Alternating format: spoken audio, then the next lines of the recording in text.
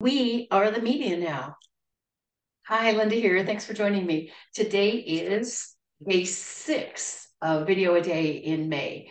And Lou reminded us that May is National Video Day, that month.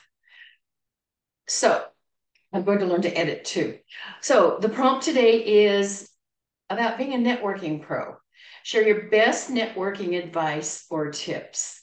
And this is ideally to go on LinkedIn.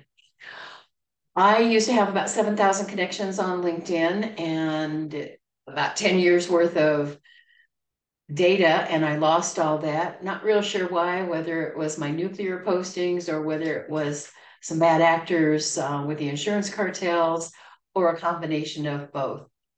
So now I have almost 4,000 connections again. I still haven't reconnected with everybody. I think a lot of them have been censored away also. So my tips are download often. On LinkedIn, I made a tiny URL. It's tinyurl.com/download LinkedIn in case you forget how to do it.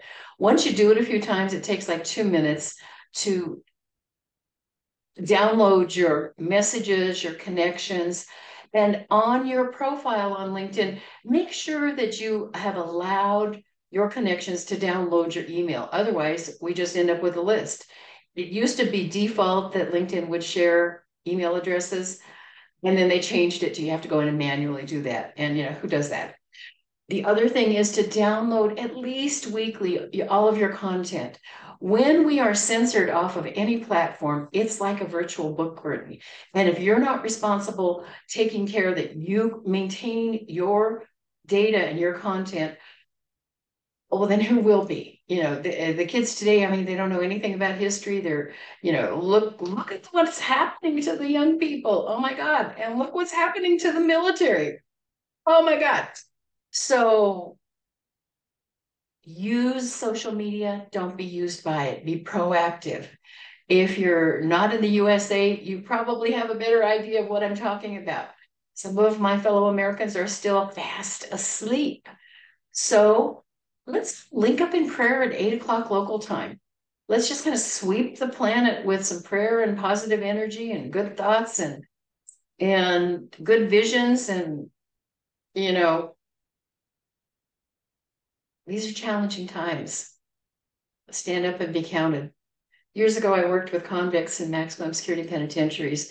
I'll never forget, one of the guys said, "Hey, lady, it looks like you don't know anything about prisons or people in them. We hope to God you never do." But he also said, if you're going to be involved in fighting corruption anywhere, you have to know what you're willing to die for because you might be asked to do so. I think my fellow Americans really understand what that means today. So anyway, we learn about ChatGPT and other forms of artificial intelligence and all of that. A lot of people are doing free and inexpensive courses on it. There's a lot of extensions. Just start playing with it. I like to do fairy tales. I tell my horrible stories with the insurance carrier and some of their very, very wicked attorneys. And I just, say, make it a fairy tale and give it a happy ending. That gives me some hope too. Anyway, these are supposed to be short, sweet, and to the point. I think this got too long, but hey, there you go. See you tomorrow.